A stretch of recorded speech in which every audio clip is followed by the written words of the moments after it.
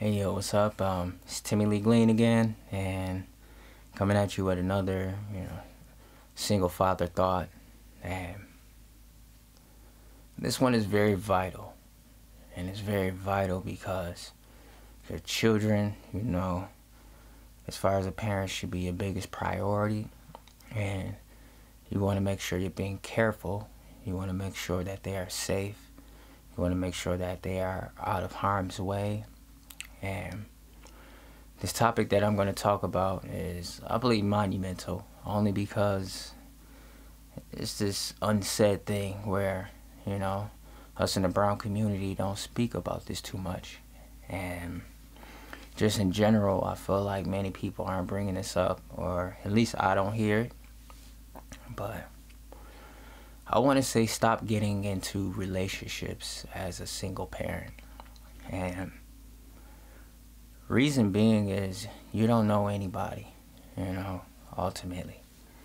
And you bringing certain, people around that comes with certain demons or, certain energies about them that is detrimental to humanity in general, but once you have a lack of a standard of a person or just somebody in general, you're not going to be careful to truly get to know somebody, Once it's lust in your mind and you're just thinking like sex, it's that's their purpose of being in your life. That's, their purpose of being around. But you never know what type of perversions that certain people are in and what type of lust and, like I said, what type of demons they have on them. Now, when you're dealing with somebody that is extremely lustful, say for instance, a man, and he's a lustful man. If you know anything about lust, it is never satisfying. And having certain people around, your daughters and all this stuff, that is why molestation, and all these things are coming up. You know what I'm saying? Like, and not to say it hasn't been a thing before, but it's children are more open to attack in these single mother households, where there's children, innocent children. There's boys as well. It ain't just girls dealing with it, it's boys as well. You leaving this man or, even this woman to babysit, and it's weird stuff going on, or weird stuff going on with, some boys that are older, younger teenagers and stuff like that. And I can, vividly remember being 10 years old hearing boys like, yo man, I had a grown woman, and all these boys bragging about it. 6th grade, 7th grade, 8th grade. Like, these boys have been getting molested, by older women, so, and that's something that none of us talk about or none of us speak about, is these older women, these predatory women that's going around, doing what they doing with young boys, and I said, you got to take your time with people. You got to sit down with them, get to know them, get to feel them out, and that's why, like I said, I suggest courtship, and if it's somebody that you're interested in, and things of that such. But once you're in a certain life, you're not even thinking of marriage. You're just thinking of lust. You're thinking of, boyfriend, girlfriend. But like I said, that stuff ain't good for your children. And not just, molestation is just a bad example of a woman or a man for your children. They might be into some bad habits, or might be in a lifestyle contrary of family growth. And you never want that around your children. You want to be careful, with it's very sensitive once you're bringing another person in your life. You want them to truly, not to say fit the mold of your life, but you as a parent, if you're going to, consider somebody to be in your life, like a significant other or anything, I suggest, is this a person that you can marry? And if it's not a person that you can marry, they don't need to be around your children. Ain't nothing wrong with, being a grown-up and, maybe going out on a date, you know, or what. I don't even believe in dating, so I ain't gonna promote it. But I know some people date, you know, and like I said, that can be counterproductive. You know, it's all about just trusting in God and who God has for you. You know, and I give glory to God for delivering me from, you know, what I was in, you know, and since then I ain't have no females around my children.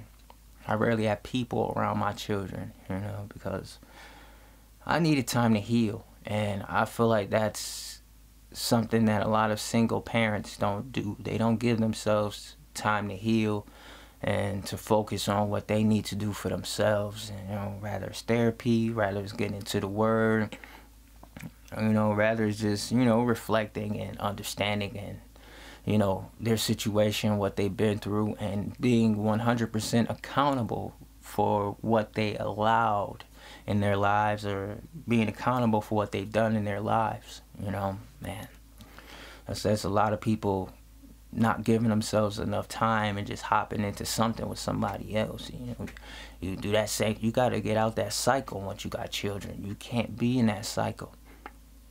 And once again, I'm not telling anyone what to do with their lives, because I know a lot of people don't like when somebody tell you what to do. It's just a healthy suggestion, you know, that when you're a single parent, you should stop dating, you know, entirely, I believe, and focus on your family, you know, and trust in, you know, God is so good, you know, and,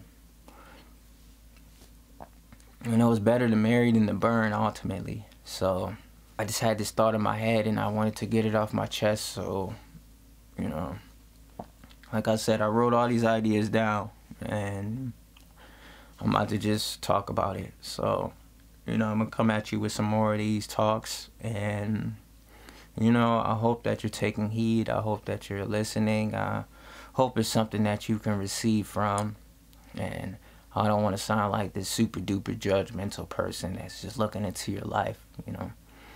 I just seen it firsthand with certain experiences where children are hurt, and the whole point or the whole premise of this single fathers talk ain't about single fathers. It's about being a single parent and making sure that your children are in the best possible position that they can be, because this happens, you know, it happens to the best of us, you know. And like I said, I'm lucky and fortunate to be in this position, and I'm not trying to have nobody, you know. Even if I rock with you, even if I like you, you know what I'm saying? Like, I want to make sure, like, okay, is this somebody that I can bring around my daughters? Is this somebody that, you know, can be a proper example of, you know, the type of woman that I desire, you know? So my son can have an example of his father loving a woman the correct way, and a woman loving me the correct way, and my son seeing that, you know, and my daughter seeing that. Because ultimately, it's all about the children at the end of the day.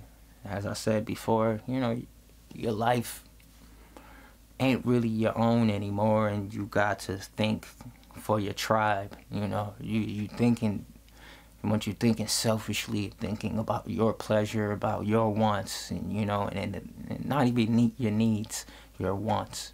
When you're thinking about these things, it clouds a parent's judgment on somebody.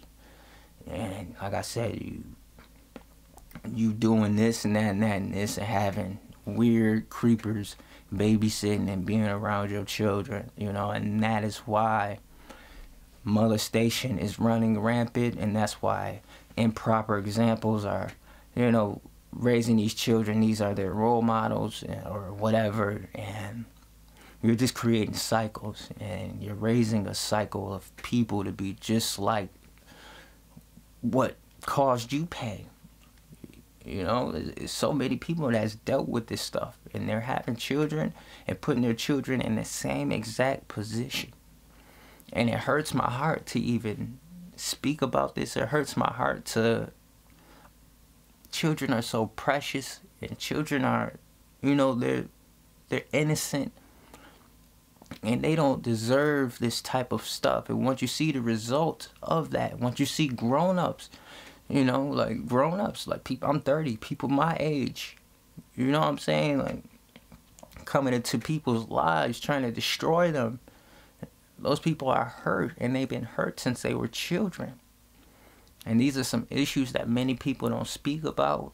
Many people try to ignore and they try to run away from it, but it comes out in their actions.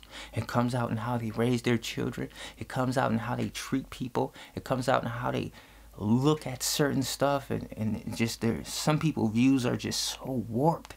You got to sit down with people and get to know them.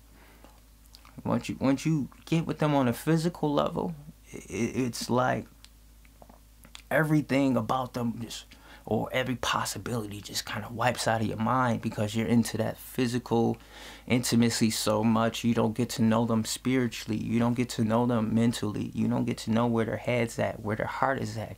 You don't get to know the type of things that they like, you know, the type of habits that they're in, their hobbies, or whatever. You don't know nothing about people that you're allowing in your life. And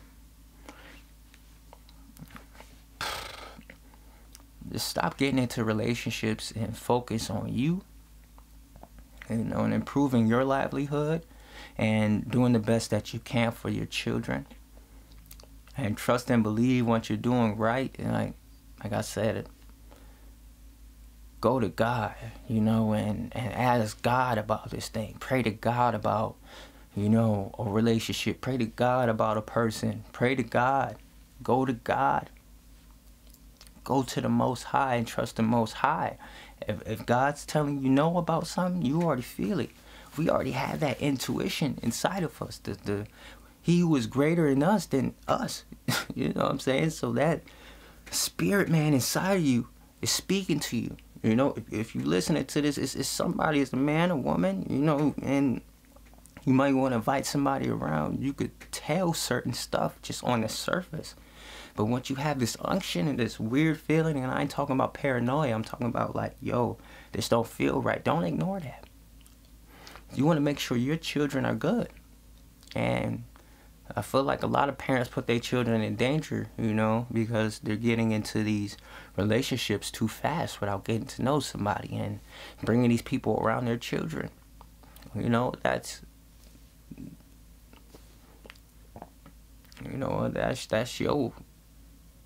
your legacy. You know, and it's up to you on how their futures turn out. You shape their futures. And now you're adding these type of people around your children. You know, that's a part of shaping their future, you know, for destruction and chaos. And like I said, you're either raising a light to this earth, or you're raising the darkness of this earth. You know, you're raising, you know, healing and breaking generational curses, or you're raising destruction. And it continues a cycle of destruction, or it continues a cycle of being a light. And it's up to you to choose who you bring around your children. Ain't just relationships, it's just people in general. But ultimately, I hope that you took something in. And remember that the children, you know, are the priority in this whole entire parenting thing. And, you know, and that's that. But thank you for listening, and God bless.